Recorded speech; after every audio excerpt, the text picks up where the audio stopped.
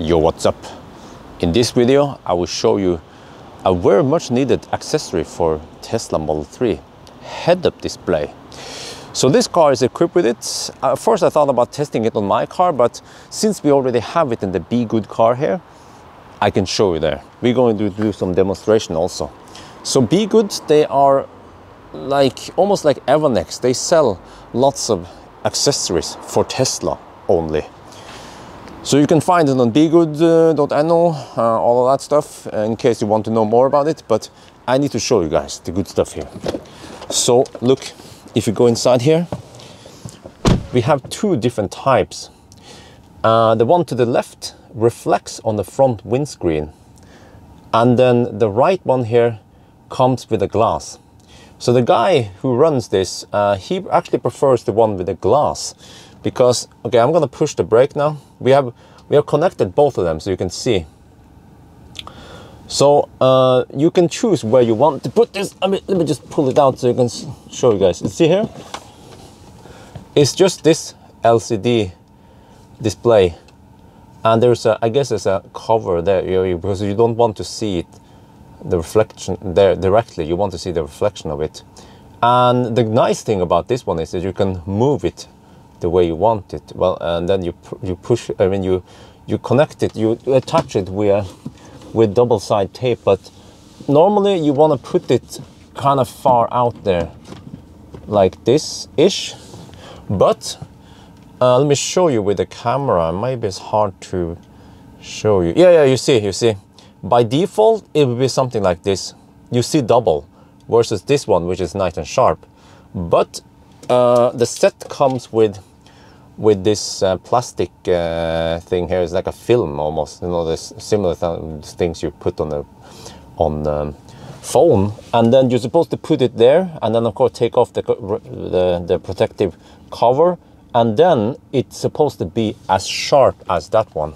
But the downside with this one is that you have this weird looking film that will always be visible from the car, and also outside you will have something like this, you know. So it looks a bit funky, or I don't know, but okay. So at least I show you guys the two versions, but we will test the one with the glass. So we're gonna take out this one for now, and then I have to prepare. Oh yeah, and also another nice thing I need to show you, very important thing. How is it connected? In the back here, if you've seen ScanMyTesla and all that, the OBD, the canvas is here. So this is funny because what you do is you attach this extra thing here that just runs on parallel, and it taps into the info, like speed or state of charge or whatever, and you can actually put two in serial. That's what we did. That's why we could get both of them hooked up. But it also means that if I want to use it in my car, I can hook up the head-up display and then hook up the ScanMyTesla adapter, so I can still use ScanMyTesla and also use the head-up display together. I haven't tried it, of course, but it should work based on what we see here. But okay, now I will mount the camera, and then we go for test drive. Okay, and you see when the car is off, or actually when you just leave the car, you see the screen is on here, but the head-up display is off until you push the brake. Then it initiates. First you have some weird values. Oh, it's actually show voltage. Whoa, I just realized that. What? 12.9 volt in the 12 volt or the lead acid battery. Let me just check again. Let me check again. So it's going to show you what happens now. If I leave the car, close the door, it will briefly show you what was that. What was that value? Okay, and then you enter the car, press brake. Yeah, you see voltage briefly, and then it turns into kilometers per hour and state of charge. And the nice thing is that we see state of charge there in percentage, 51%, but the car's display is now configured to show you kilometers. So I see that I have 246 kilometers of range. This is very nice because by default, if you changed it to show this percentage in Tesla, it will not show you kilometers. So now you can see both of them at the same time without touching anything. So right now we have the red thing. It says that we are in park, just like in most other cars. And then you put the car in drive, it briefly shows you D for a couple of seconds, and then it goes back to show state of charge. And the same if you go reverse, and also the color that changes. Interesting. So reverse will show you green, will show you yellow. Drive will show you blue. What about neutral? Neutral is green. Okay, and park is also blue. Wait, is that the same blue as the drive? Oh, it's a slight, no, that was green. Yeah, different colors, yeah. So that's cool. So you have that bar under there. So that's a nice thing, because the other version, I'm gonna show you now. This one here doesn't have that light bar. Wait, this looks like 3D printed parts. But the other one doesn't have that light bar, and I like it. I like that LED bar. It gives you some extra information. So if you start driving now, you see the speed, and you see the state of charge, and also turn signal direction.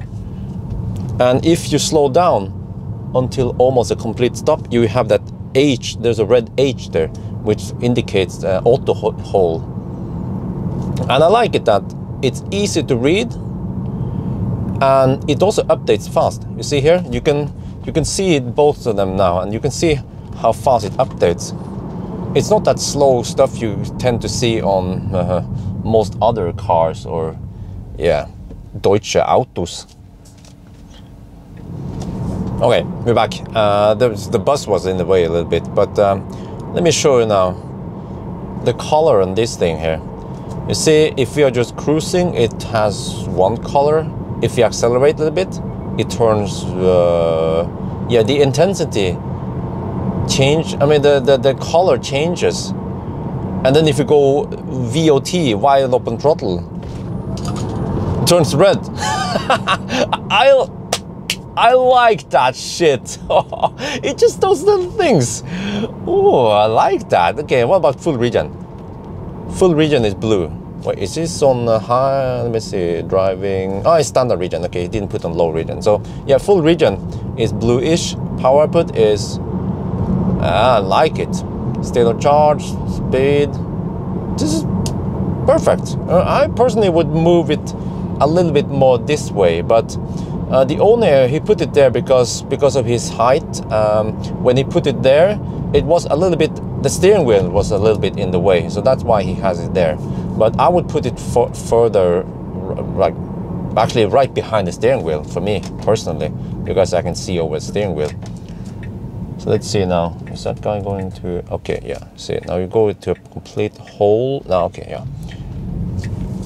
Turns red. Ooh. You know, I was thinking, nah, I don't want this head-up display because I have ScanMyTesla anyway. What about autopilot? Does it do anything? No, because I have ScanMyTesla. But I can put them, I can connect them in series anyway and get all that. Wait, do we have enough space in the back there though? It's a bit tight. I'm not sure if I can fit two.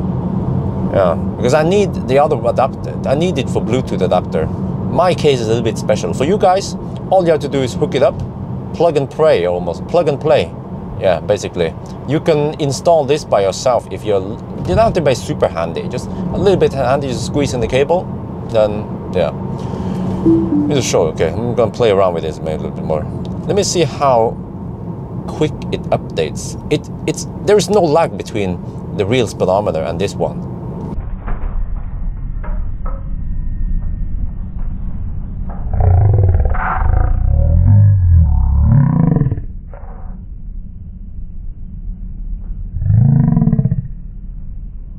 Wait, does it update as fast as the other one? Oh yeah, it shows, you can almost count the ticks in 1 km/h. It doesn't have any weird 5 frames per second update. I like it. I get the impression it gives me a good quality feel of the display. Easy to read in the daytime, even now, easy to read. And it's also not too obstructive, not too dominant. It's a very small unit. I heard about other units that tends to be big and bulky. You put it in the front and like, this one is more discreet. I like that red thing. Okay, now it turned blue. Okay, noise. Let's see. What about turn signal again? Yeah, turn signals. Yeah, that's always now. But the small thing though, this is now we start nitpicking.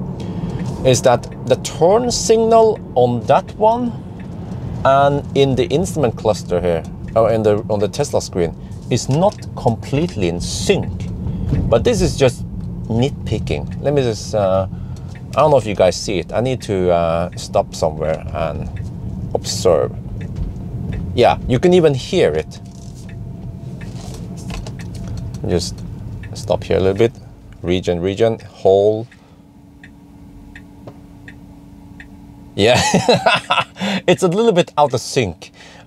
I don't know if they can fix this, but it's not too important. For me, that's not the, oh, okay, there's a car. It's not a deal breaker. It's just a small detail, but no big deal really, no big deal. Me wants it. And this is the content of the set.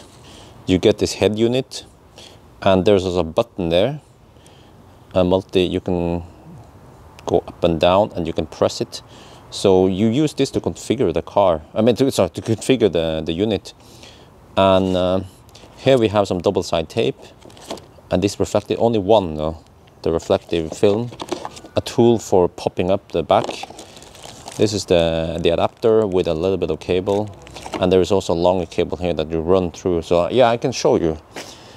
Is that you put it here, right, in the back, and then you're supposed to run the cable, just hide it somewhere. You put it, where is it, that one? Yeah, it's this one. It took it via the center console or somewhere. I haven't figured out where he went. Maybe there or something. But I see that there's a cable there. Yeah, so maybe there's a better way to hide the cable, but you see the cable runs there and then, yeah, and then in the middle there. So maybe not the best finish unless someone else finds a better way to do it, to hide the cable. But from here at least, yeah, when you're sitting here, you don't see it. So I'm gonna show you that now that when you start the car, this button here is used for configuring it. If you hold it down, you get in some, if you hold it down, I think I have to look at the manual. Then you can change some setting here. I don't know what this is.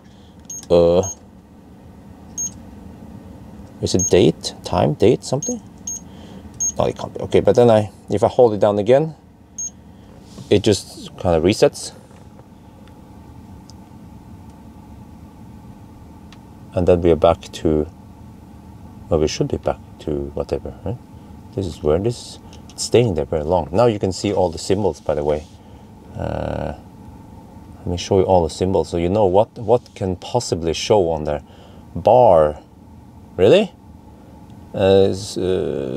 Some battery stuff, even tire information. I wonder if all of this is displayed or not. Cool. Okay, it just took a little longer, but now you see it's back to normal. So if I press drive, yeah. Okay, well, it says that the door is open there, of course, it's back there. So there you have it, head-up display for Model 3. I don't know if this applies to Model S or X or not, but at least Model 3 people, they want a head-up display. So if you want to buy from Bgood, there's a discount code you can use. It's just Teslabjorn, and then you get 10% discount. But I think this applies to only Norwegian customers, but I have about 10-15% of my viewers are Norwegians, so it still applies to many people. But do I want it? Do I like it? I like it. Do I want it? I'm not sure, because I also have ScanMyTesla. I don't want to fill up my whole windscreen with it. So I think for now I will think about it, but I like it. Yeah. So yes, by the way, yeah, I'm not making any money from this. To me, I don't get any referrals from Be Good. I just want to show the great product, and of course, I make I make money from all the ads in this video. So yeah, that's gonna be it for now then. Hope you guys enjoyed this video. As always, thank you for watching, and talk to you later.